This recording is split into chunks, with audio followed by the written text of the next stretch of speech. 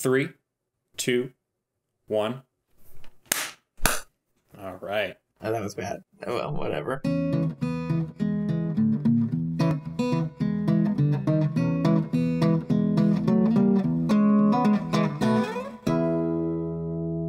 Welcome to A Century in Cinema. I'm Arthur. And I'm Andrew.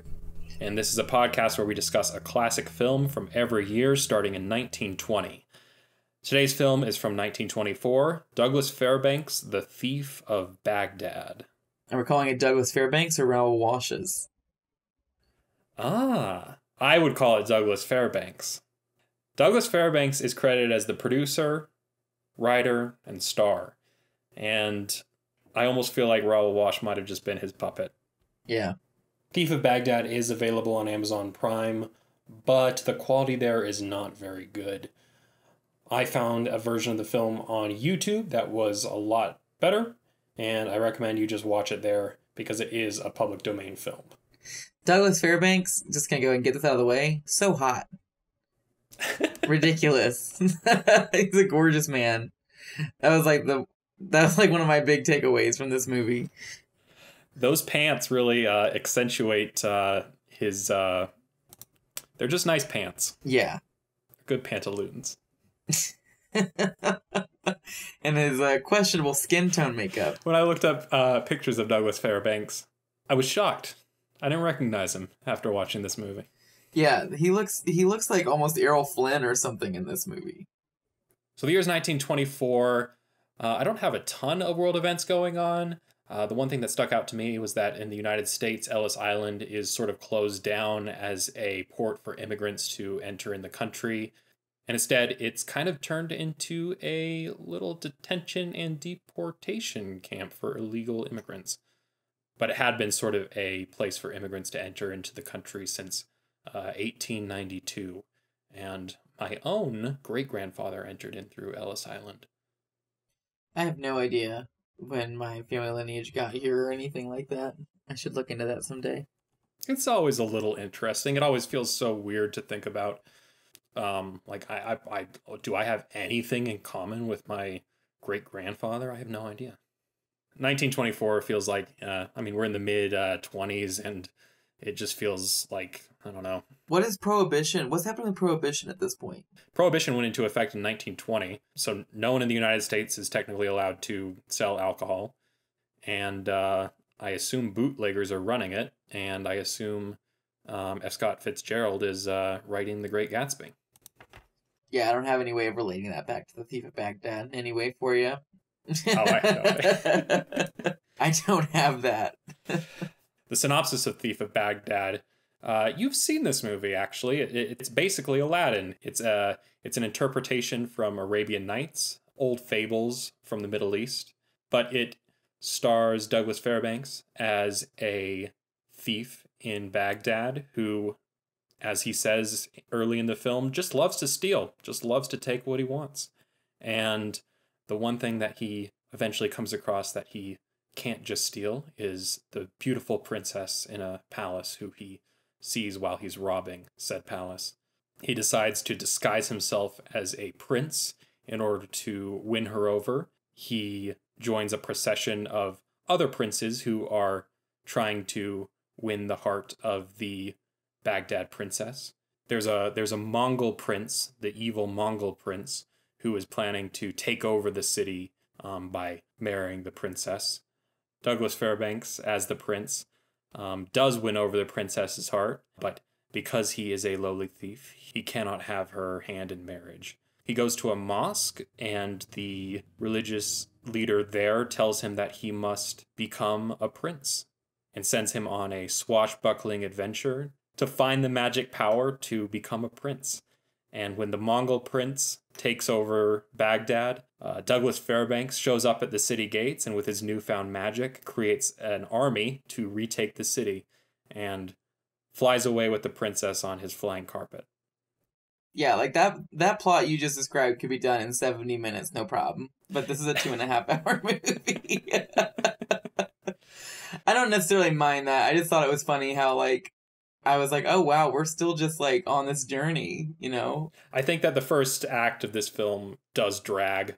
I think clearly Douglas Fairbanks is just having fun with his character, and he finds new set pieces for him to do, like he's hopping through the pots. I love the pots. Yeah, there's quite a few little set pieces and moments throughout this film that don't stick out to me. There's big sequences towards the end that I do remember. So yeah, that first part seems to drag, and then towards the end of the film, some of the more iconic and memorable things go down. Douglas Fairbanks has said this is his favorite film that he was ever involved in. And you can see why. By the way, Douglas Fairbanks' character's name is Ahmed. I don't remember anyone actually saying that in the film. Maybe it happens. He's a movie star. You see his character as him, and he's clearly enjoying playing the character. I mean, Douglas Fairbanks started out as a comedian in the silent era, and you can see that inflection in his role here. He has such great comic timing and this big charismatic smile. He really makes the role enjoyable. Yeah, he's definitely having a good time. Jumping around, and he embodies that look of the silent film star, the grand gestures and just so theatrical. I really liked watching, because I've never seen a Douglas Fairbanks film before this. I mean, he's just famous as that sort of adventurous, swashbuckling character from this time period. Before The Thief of Bagdad, Fairbanks was in Zorro and Robin Hood. He already established himself in this genre. Yeah, for things that feel out of date in this film, you can definitely go with the depiction of just about everyone. Douglas Fairbanks, of course, in brownface. All the bad guys just pretty. Yeah, I think his name is Shang or something. Is the prince of the Mongols, and just this giant, like, long thin beard that he's always stroking. And he was a Japanese film actor of that time. His name is Sojin Kamiyama. But it's not about the fact that he's Japanese. It's the makeup and the hair and stuff on him that's like, oh, great.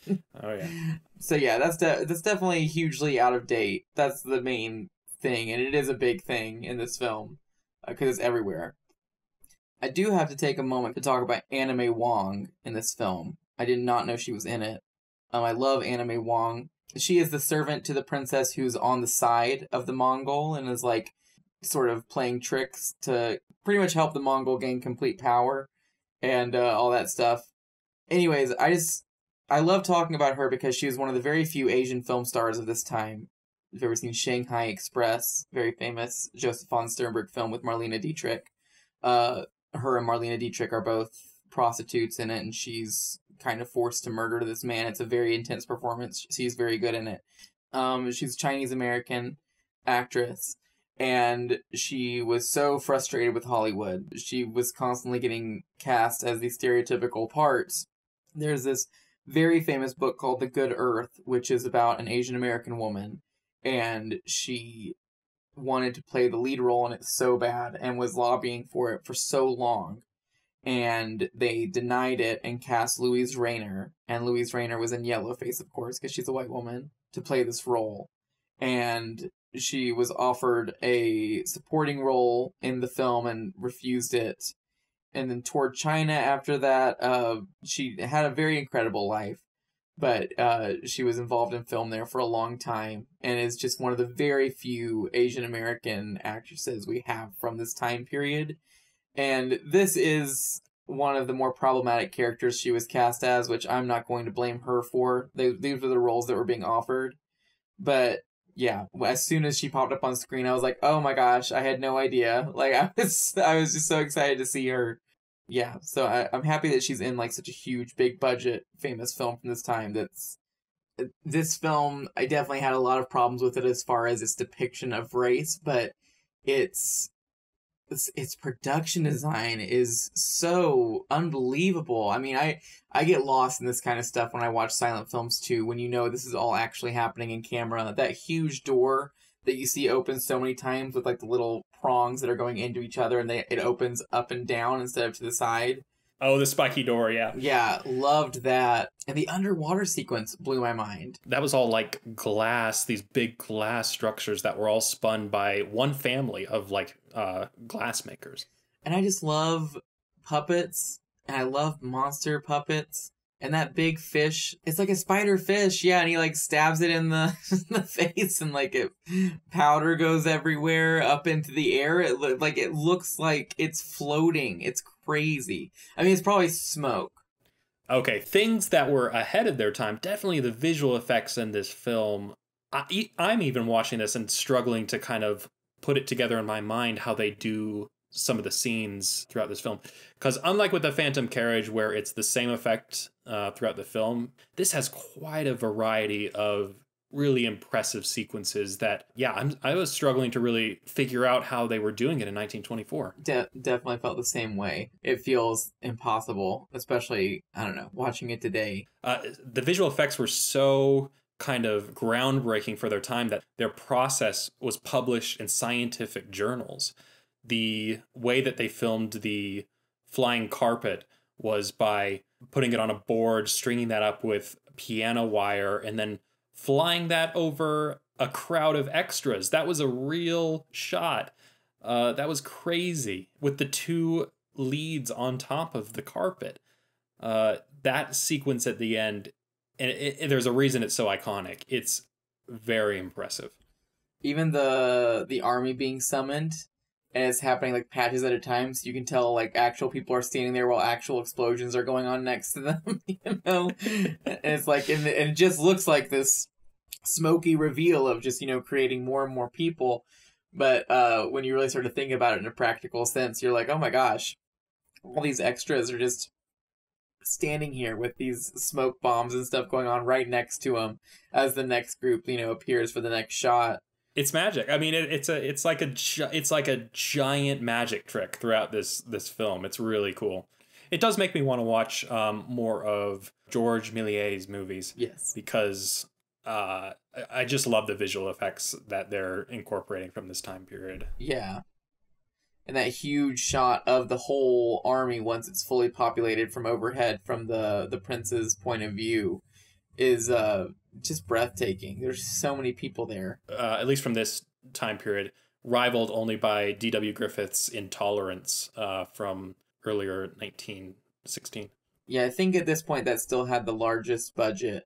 Intolerance did. And you see the overhead shots in Intolerance, and you're like, ooh, yes, that is quite big and impressive. Oh yeah, the depictions of Egypt in Intolerance are unbelievable. Those huge statues and stuff. I mean, you see the people standing right next to them, and you're like, how did you make that? And then, you know, it all just got burned down. Everything in Thief of Baghdad, they just burn, you know? Yeah, they just, you know, they have no sense of preservation for their own history and keeping things around. So, yeah, get rid of the set. On to the next thing. Raoul Walsh, the director of The Thief of Baghdad, was actually an understudy under D.W. Griffith when he was making Intolerance. Raoul Walsh had been a cowboy that got into the film industry because he was playing one of the Klansmen in a stage production of the Klansmen. So that's how D.W. Griffith knew of this guy. Huh. But really, so much of the look of this film can be credited to the art director, William Cameron Menzies, who is just incredible. Yeah, these sets are something to behold. The Art Deco style that seems to be of the 1920s it is so cool. I loved that. Yeah, all of the designs, all the painted walls and everything looks so great. And yeah, I mean, even just the opening sequence with the big rope, it's so magical to see that rope stick in the air.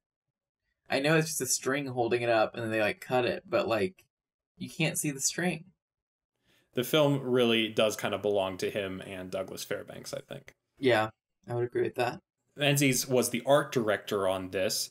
They weren't calling this role production designer yet because it wasn't until 1939 when William Cameron Menzies was working on Gone with the Wind that the role of a production designer even was termed.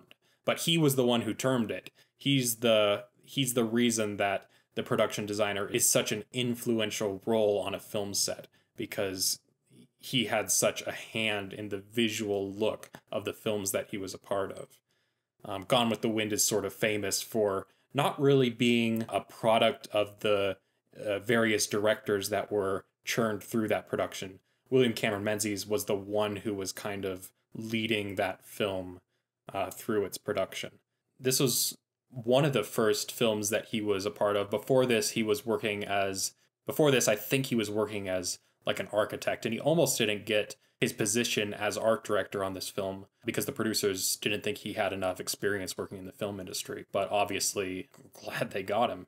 He goes on to have one of the greatest careers in the film industry, at least in early cinema. In 1940, Menzies is an uncredited director on the remake of this film, The Thief of Baghdad, and you can kind of see the influence there. Yeah, and that really is the reason to watch this film, I think, is for its sets and special effects and the production design. I loved Douglas Fairbanks too. He's very charismatic. It's a good performance. And he has an interesting career in Hollywood. He's one of the big movie stars from this era. And him, Mary Pickford, and Charlie Chaplin would, of course, go on to make United Artists together. United Artists was actually the distributor for this film. That is funny to think about that, like, for this film, it was a bunch of artists who had no barriers, really, that were all trying to create this vision. Mm-hmm. And it definitely shows. I mean, it feels so ambitious while you're watching it, even today. Labor must have just been so cheap in the mid-1920s to make something of this scale, but it's lavish. Yeah, it would appear so. You can see the money on the screen. Knowing that Douglas Fairbanks and United Artists were sort of the backing for a production of this scale, you can feel the tension, maybe, between the big studios and the star system that was sort of emerging from this time period. People going to see films because they loved the people on screen. They loved the film stars. So the stars know how to leverage that kind of power and make a film of this scale. Yeah, the audience is the princess being manipulated by the three big producers, and then Douglas Fairbanks comes in to save us all.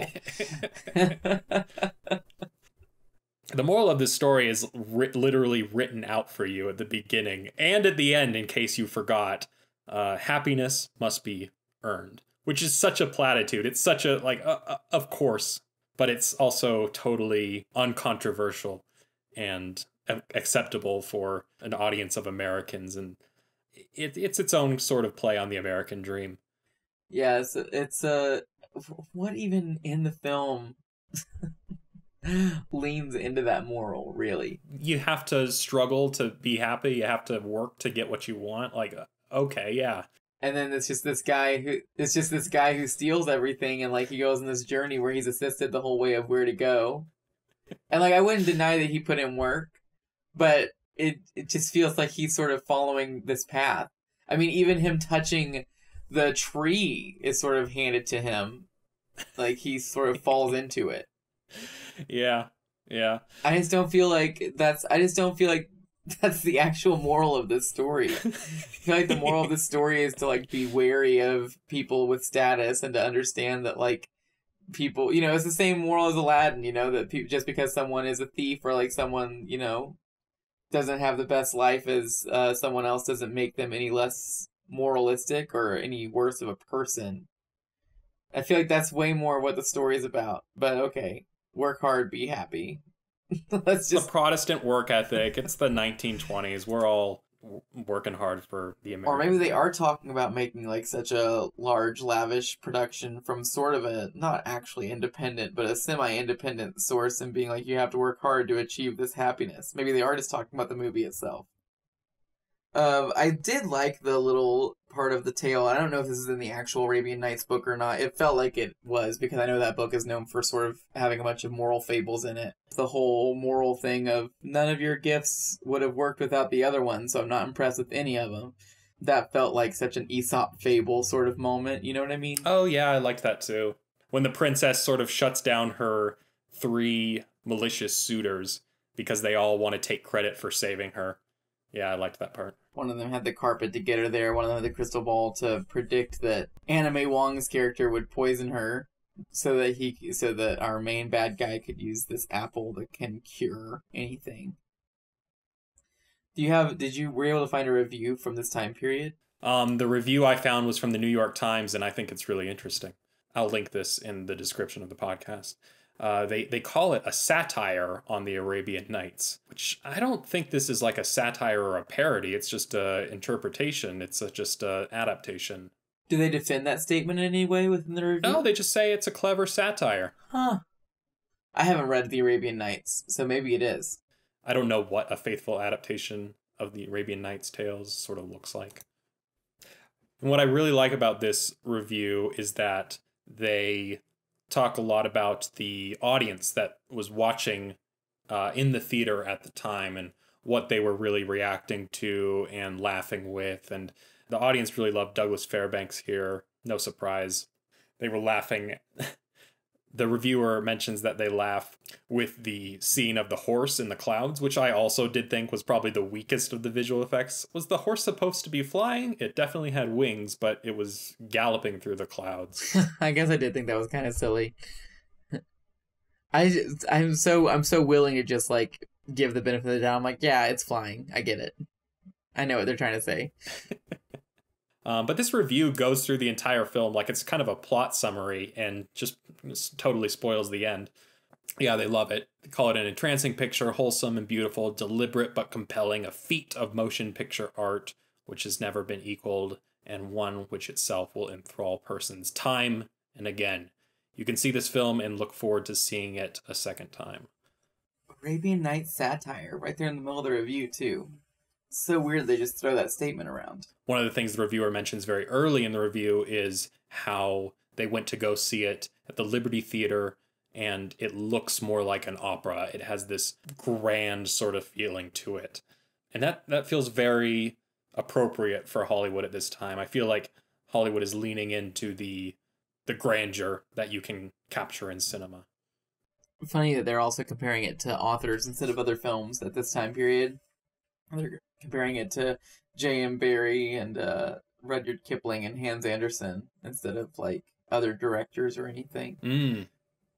That's true. I think you might have said that in our last review of Safety Last, that film is still seen as a weird alien sort of art form. Yeah, at this point. And I think at this point is actually, I think that this movie especially could have possibly been a leap forward from that. Of people realizing, oh, like I can get the adventures from my novels and my serials like right here with this movie. The reviewer here does mention that something like this could never be done on stage in the theater. Although I have seen some pretty crazy theater special effects in my life.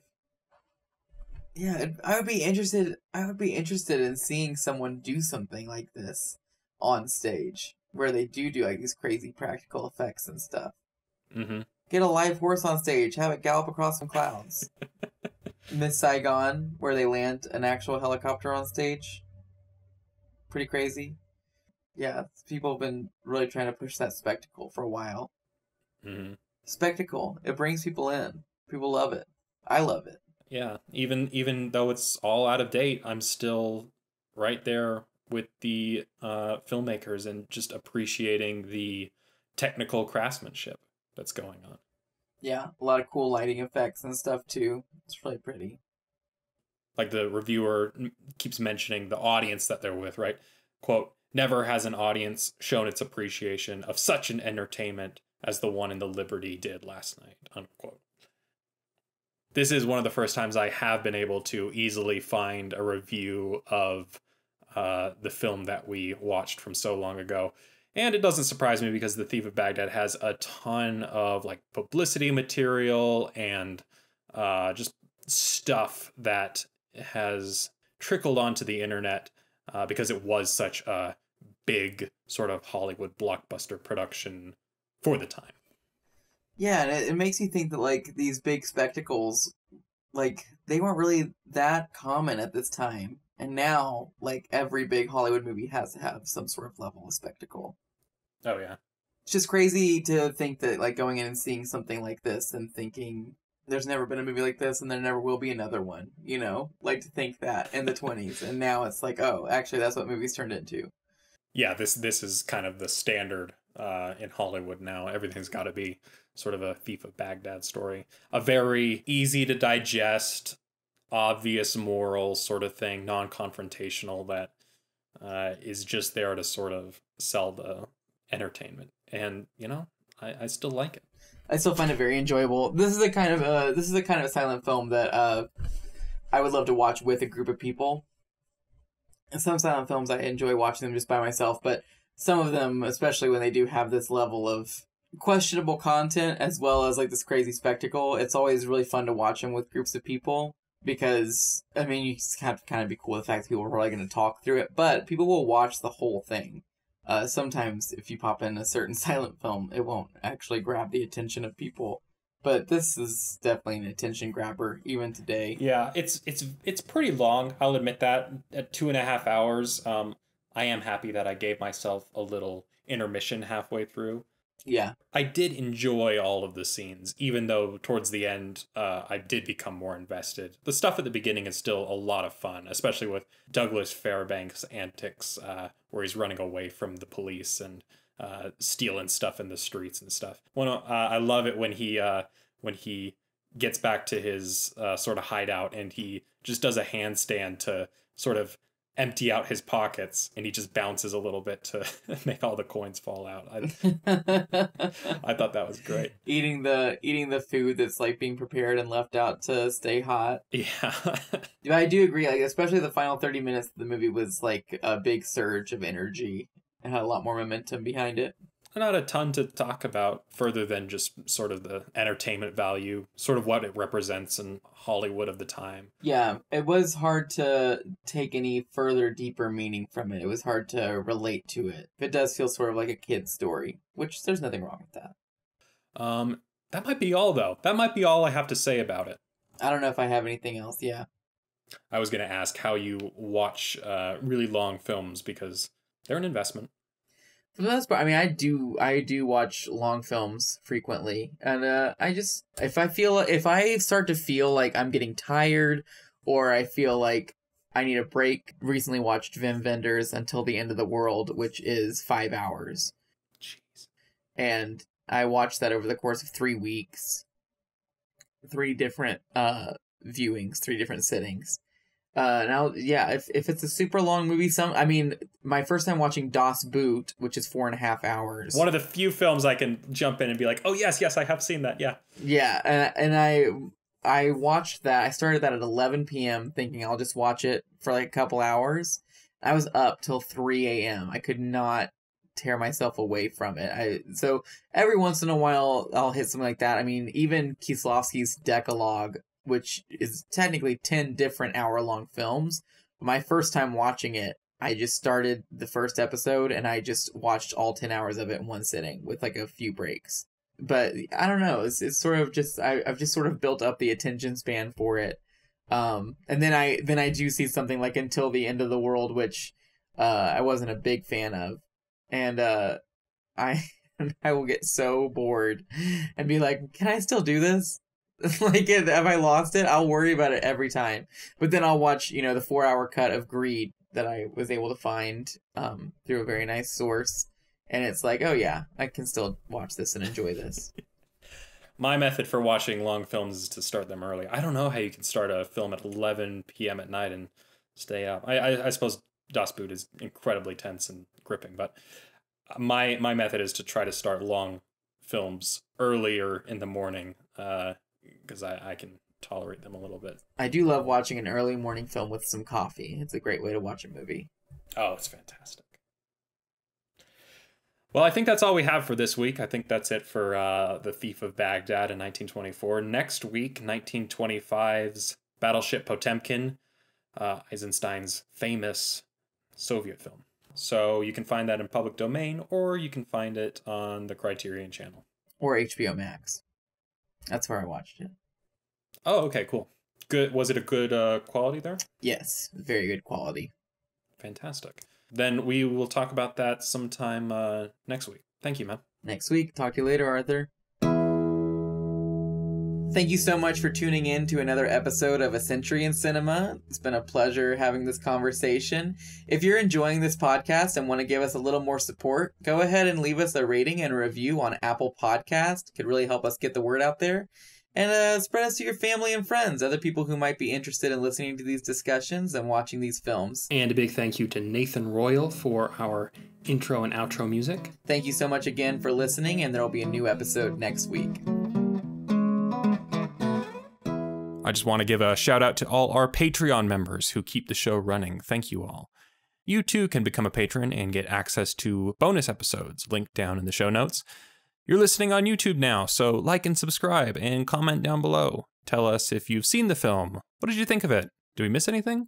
Thank you all for listening, and we'll see you for the next one.